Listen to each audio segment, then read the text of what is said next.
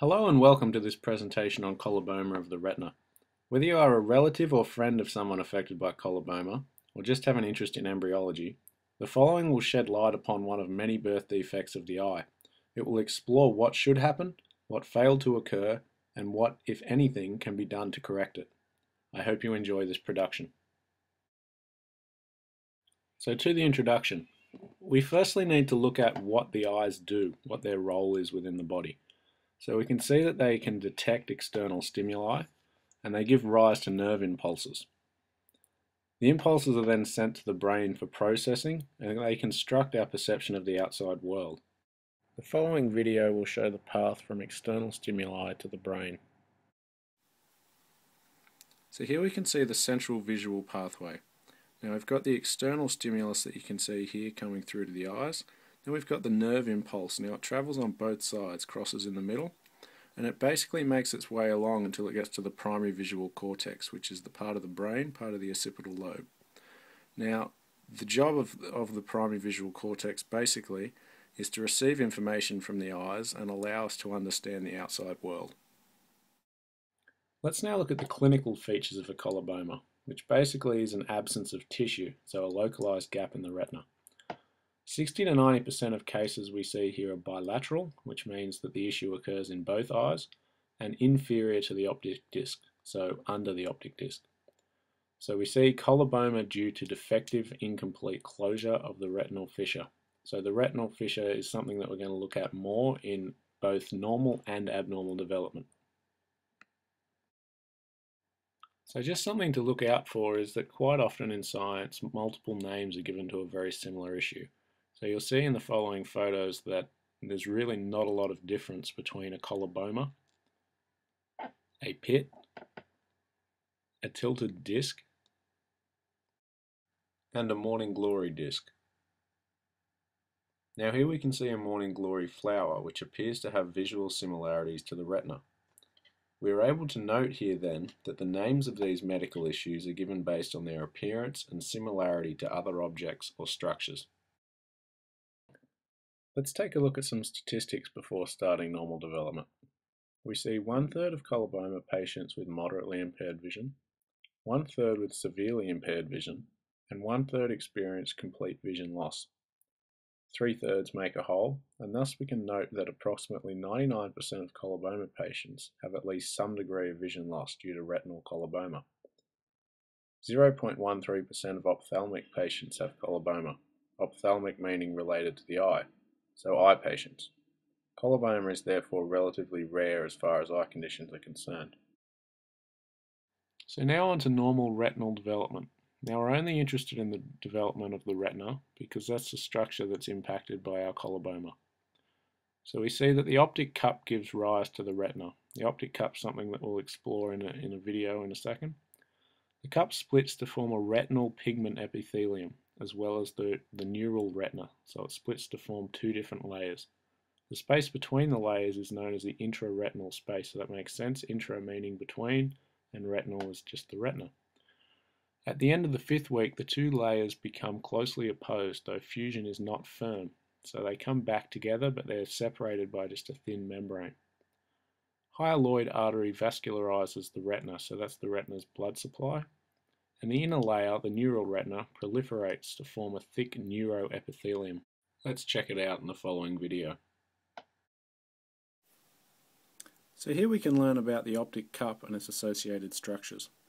We can see here the optic cup in its very early stages of development. Now as we move down, we're able to see the optic cup, and it's, as we've spoken about earlier, it's split into two. It's got an inner thicker layer known as the neural retina, and it's got an outer thinner layer, and this layer is known as the retinal pigment epithelium, this layer here. Now we can see the intraretinal space, which we've spoken about as well, and we can see the retinal fissure, which will become particularly important when we speak about abnormal development. Now moving down again here, we can see again these same structures, but then we can see the lens vesicle here. Now the lens vesicle basically initiates a reaction with the neural retina to make it proliferate into the neuroepithelium. So this newly formed neuroepithelium layer contains photoreceptors known as rods and cones, as well as bipolar and ganglion cells. Let's explore the anatomy of these structures. So we can see here the newly formed neuroepithelium layer. We've got the light coming in here towards the retina, and then the first bunch of cells it comes across is known as the ganglion cells. They're connected here to the bipolar cells, and then are connected here to the photoreceptors, which we spoke about earlier, and there are two types, the rods and cones. Now if we zoom in here, we're able to understand why they're given their name, and it's based purely on what they look like. We can see the cone here, and it's triangular shape, it's cone shape at the top, and we can see the rod here, it's more rectangular shape at the top. At approximately day 37 of development, the retinal fissure fuses to enclose the hyaloid vessels, the artery and vein. The fusion begins centrally at the 11 mm stage and extends anteriorly and posteriorly until the 13 mm stage.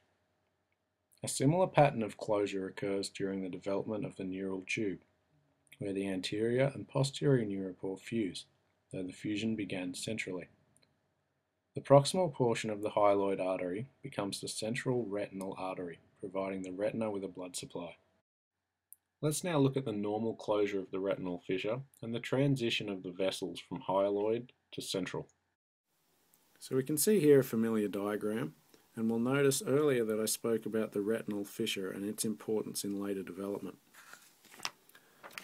As we turn the page here and have a look, we have the developing lens, and again we have the retinal fissure. We're just looking from a different angle now, and we have the hyaloid vessels running down the midline of that retinal fissure. Moving down again, we still have the developing lens, and we now have the retinal fissure which is closed in the middle. We can see that it's closing anteriorly towards the lens and also posteriorly, and the hyaloid vessels are still given that name. Moving down again, two main things to note here. Firstly, that the retinal fissure is now closed as it should in normal development, and secondly, the hyaloid vessels are no longer known as that. They are now the central vein and artery of the retina. Due to invagination, which is an ingrowth of cells from the surface layer, the neural retina is inverted, meaning that the rods and cones are anatomically furthest from the light.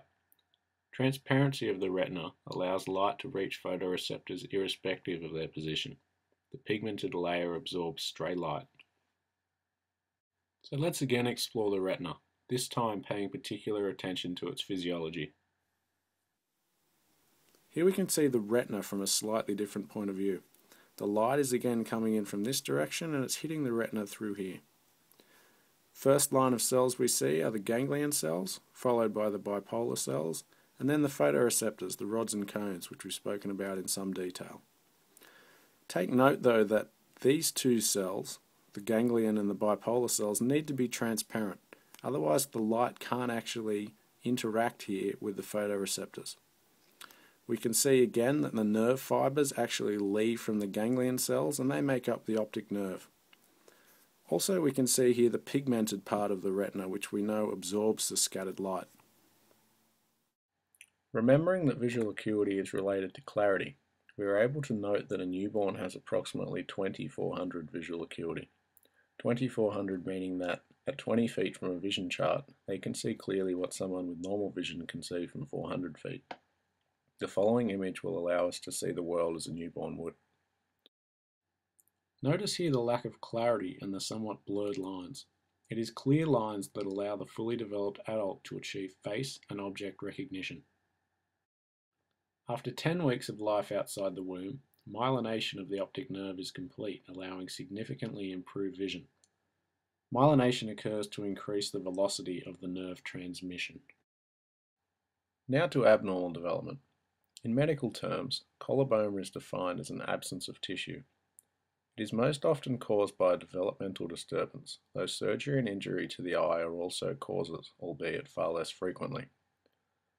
In retinal coloboma, the outer thinner layer of the optic cup, the retinal pigment epithelium, is not fully formed, and it leaves a white or empty zone inferiorly, meaning under or beneath, and nasally, meaning towards the nose or midline of the body, to the optic disc. Lack of fusion of the retinal fissure is the result of the above events, where the fissure should have closed at the 13 mm stage at 5 to 7 weeks of development. Let's examine what went wrong in the following video. So in the normal development section we examined the following three diagrams and we made special note of the fact that the retinal fissure closed entirely. During abnormal closure of the retinal fissure or coloboma, we're able to see closure such as this, where generally the issue is at the posterior part of the fissure, and that's known as the optic papilla or stalk. Now, this is the most common place for non-closure to occur and for a coloboma to be. So as we just saw, the optic papilla and stalk are the last regions of the retinal fissure to fuse, and thus if closure fails to occur, it will be at this site. Both the retinal pigment epithelium and the neural retina, otherwise known as the neuroepithelium layer, fail to fuse, allowing the optic cup to avert and a coloboma to form. Another cause of non-fusion of the retinal fissure is the accelerated development and growth of the neural retina. Colobomas are inherited as an irregular dominant characteristic, meaning that when the allele containing the defect is present, it is passed on. Coloboma is not sex-linked, meaning that it can be passed to and carried by both males and females. There are some cases, however, which have seemingly appeared with no inheritance. This will be further explained during the latest research section. Let's take a look at the consequences of accelerated growth of the neural retina. So you remember this diagram from one of our previous videos. We've got here the inner thick layer known as the neural retina. You can imagine that if it was to have accelerated growth in abnormal development, that would prevent this retinal fissure from fusing. You can think that if this part here was to grow faster than this part, it would fan outwards, and it wouldn't allow the fusion here at the retinal fissure. There has been extensive research into the cause of coloboma.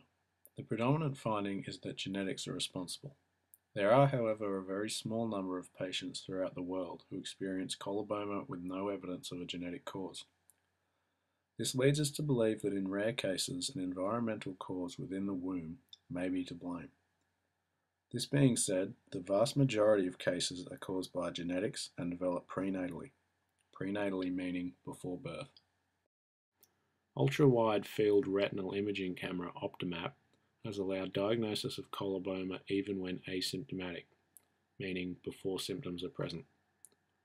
3D technique virtual field eye ground permits visualization of the entire retina from 16 weeks onwards. The eye is mapped out on all axes and MagnaCut removes the frontal portion to allow retinal viewing.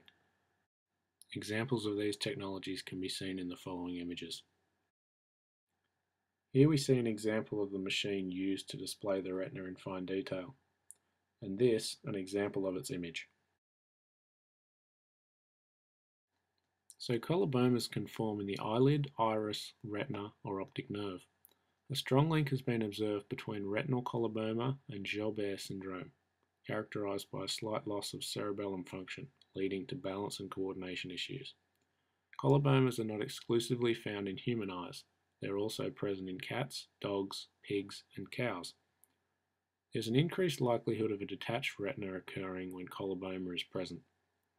And undergoing surgery is not recommended due to high risks for potentially no improvement. The following Where to Find Help section provides websites dedicated to the research of coloboma. I hope you enjoyed the presentation.